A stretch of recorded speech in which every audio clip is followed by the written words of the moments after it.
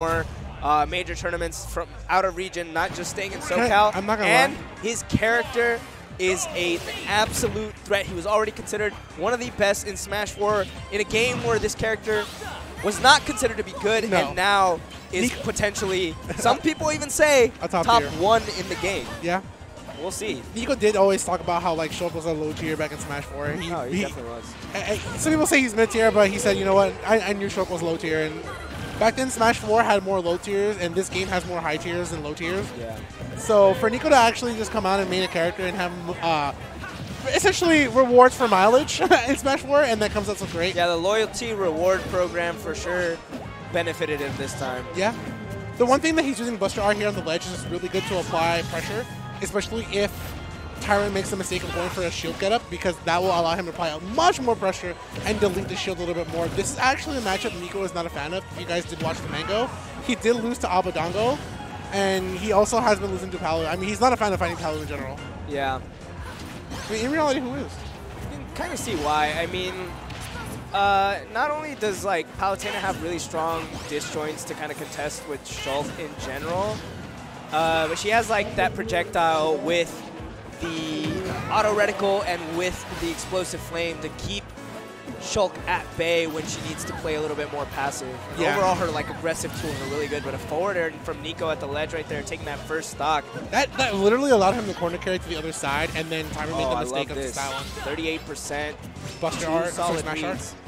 All right, back throw. That's going to be it. Yeah, especially in Buster art when your knockback is added. Sorry, so actually, Buster only adds % to yourself, and not only that, I believe your shield does take more damage as well. So it's a very like high risk, high reward kind of arc for Buster. Oh snap! Oh, he just directional air dodge off stage. The man just dropped an SD like he just dropped the frame. That was weird. Yeah, it looked like he was playing Wi-Fi. Yeah, man, blaming on the lag. Okay. Okay. So for Nicko, it's really good that he's starting to understand the mid-range that Palutena has, especially with her projectiles. That's one thing that she likes to go for in the mid-range, especially when you have a lot of distance. Auto reticle is really good for slipping out jump-ins because of how well it connects now. Tries to go for a grab that would have been great, but unfortunately when you're stuck in Smash Art, you do take that extra knockback, and that back throw will take care of you. Yeah, back throw. Tyrant finally back into this game. He's got about 60% to make up for here. Definitely not out of the realm of possibility. One grab, or even just connecting one neutral air will be at least 2 to 3 more. Oh, there's 1, 2. Oh, I like that. And the shield art just in time to snap right out of that combo. Good back air, and of course, jump does give you more jump height, so he's actually able to just come in back on the stage and move the back air. He tried to use the momentum from going for a back air to get Tyrant in the middle of the explosive flame, but unfortunately he got caught it. All right, here's Smash Art. If he makes the right call here, he can get the stock early, but unfortunately that's the wrong time, and Tyrant gets the roll back on the stage. For Nicko at this point, he needs to make sure that every time Tyrant does come back, he has something trapped, or at least reading one of his 5 options there. And at this point, Tyrant's just going for a neutral getup because Nicko's giving him the space, when in reality, he just wants you to make that mistake. Wow, absolutely brilliant. Nicko just swinging at the ledge with the Buster Sword and taking, or excuse me, not the Buster Sword, with the Monado. Like, real talk, I don't know why, Tyrant looks like Wesley Snipes to me from this distance. He does, dude! He does! He looks like Bro. He does! Tell me I'm wrong, Jordan. Tell me I'm wrong. Jordan's going to say you're wrong. He's going to be like, well, you're wrong. Chat, press 1 if you think Tyrant looks like Wesley Snipes. Dang. My man is Blade out here trying to kill vampires when he's only finding a guy in a Monado sword. He does, dude. I'm so sorry. I can't unsee it. I can't unsee it. Tell me I'm wrong. So tell me I'm wrong. We're sticking to the guns right here. Nicko opting for Shulk. Tyrant thinking it through a little bit. He's going to actually switch to the Joker. Not surprised to see it. I know every player right about now has a Joker. Definitely considered to be a good character. The only person really getting any like top results with him is actually MKLeo. MKLeo can get top results with like he's gonna get top results with Banjo, dog. I hope.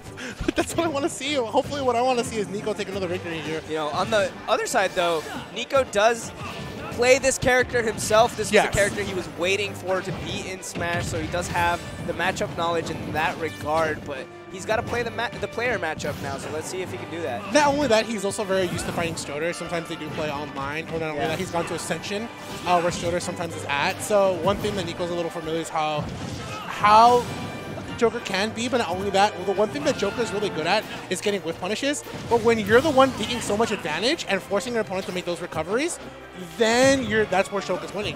And that's the problem, is he's got such a big arc of a hitbox that you need to give it a little bit of respect, especially when you drift off the stage, because that's one thing Nicko loves when you do. All right, Tyrant with the back air here. He's got control of the stage. Tries to read that get up. Just doesn't grab him in time, though. Nice. He stalls himself with actual using neutral. I really like that option. I do. So that's one thing that Nicko has adapted to over time is even though there's Rebel's Guard, you can still go through it after the actual initial hit and still power through. All right, there's an Aegon, adding up a little bit more damage. Tyrant, I mean, he's still on his, yet to take Nicko's first stock, but he can definitely do so, especially with Arsene, but it's already expired. Yeah. He can still take this stock. It's a little bit more complicated. You're going to have to go for some more